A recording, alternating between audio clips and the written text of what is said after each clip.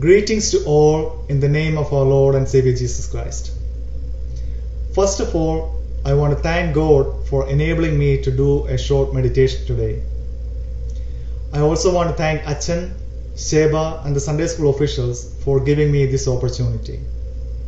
Since I am not a good speaker, I would want to caution you to go back and read the passages that I share to make sure that what I am saying is right. For the Eastern churches, the Lent started yesterday. Whenever we think of Lent, the first thing that comes to most of our minds is about giving up something. That is definitely good, but we need to keep in mind that Lent is about an internal transformation through imposing external restrictions. If we focus on giving up external things and are not mindful of an internal change, then Lent is meaningless. And when I think about the Lenten season and the Passion of Christ, I always think about the joy of Christmas. Both Christmas and Easter are intimately linked together. We cannot think of one without the other. So during the Lenten season, let me wish you the joy of Christ coming into this world for each of us.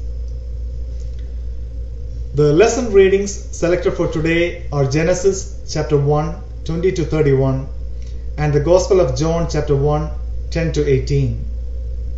In the Genesis passage, it talks about the creation of birds, fish, animals, and ultimately humans, and God giving the land to humans and animals.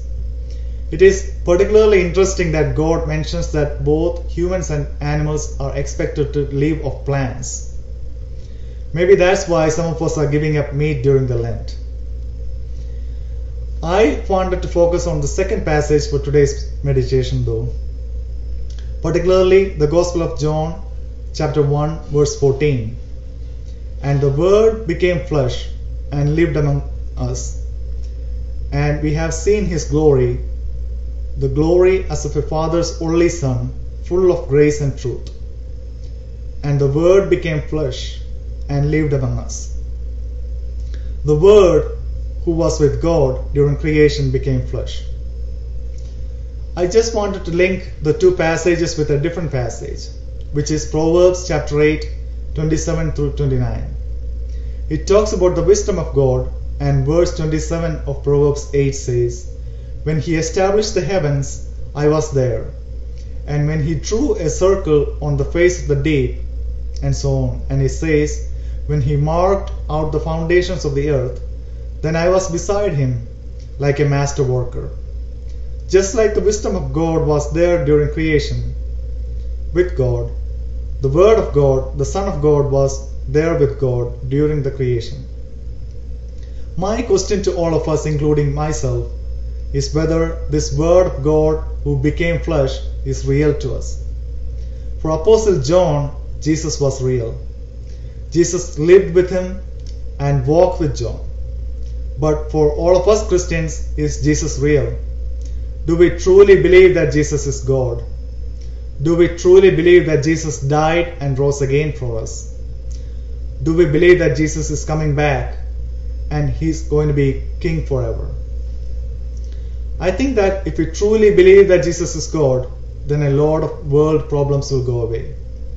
Do you think that people will be fighting with each other if they truly believe in a God who is watching over them? Even in our Christian churches, there are a lot of issues going on among people.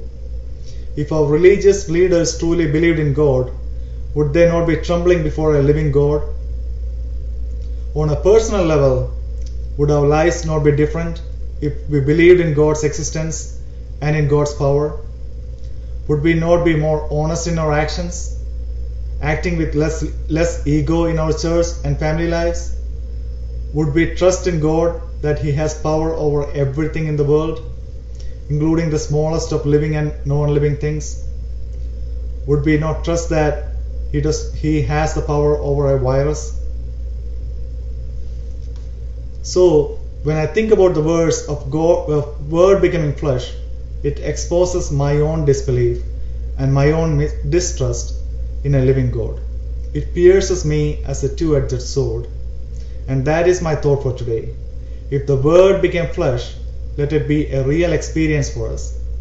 not just a mere faith proclamation, but an ultimate truth in our lives. Then we really do not need a Lenten period. Every day would be a Lenten season for us. Every day would be Christmas for us. And every day would be Easter. Thank you.